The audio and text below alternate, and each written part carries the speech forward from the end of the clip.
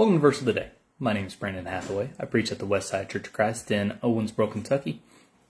I want to thank you for joining me today as we open up the Bible and study the Word of God. Today we're in 1 Corinthians chapter 7, 1 Corinthians chapter 7, and I encourage that you open up your Bibles and follow along as we look at the verse for today and putting God first.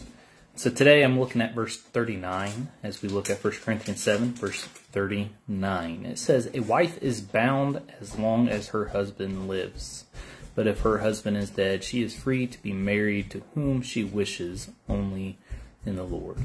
And so as we search scriptures here, just choosing one verse out of the entire chapter here today, and again, there's a lot of other verses that kind of go along with this, as it speaks about marriage throughout the chapter, and some other stuff also.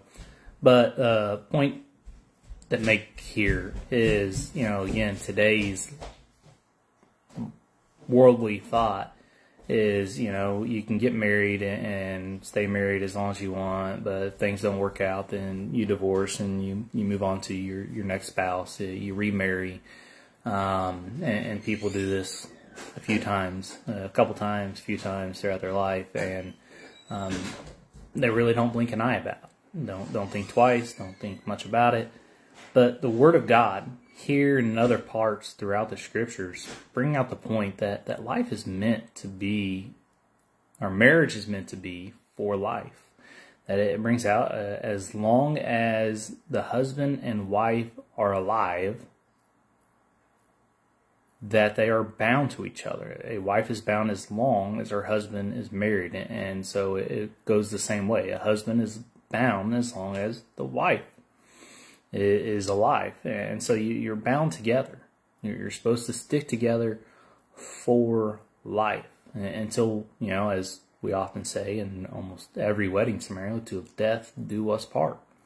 And so it brings that point out. A wife is bound as long as her husband lives. Now it says, but if her husband dies, she is free to be married to whom she wishes, only in the Lord. And so you have the opportunity to remarry if your spouse dies. And again, it's not permission to try and go and do something to your spouse, but it's the point that you've made this commitment, this covenant with each other for life. And as long as both of you are alive, you don't have the right to go and remarry someone else, to just give up on that marriage, to just turn the other direction and go your own way. So we must continue to put God first in our lives, and in doing so, we put our spouse there in our lives for the rest of our life until one passes. And we hope that we're able to live that long life together and faithfully in the Lord. So anyways, that's what I got for you today. I want to thank you for joining me. I hope that everybody has a blessed day today, and that the Lord is willing. I'll talk to you later.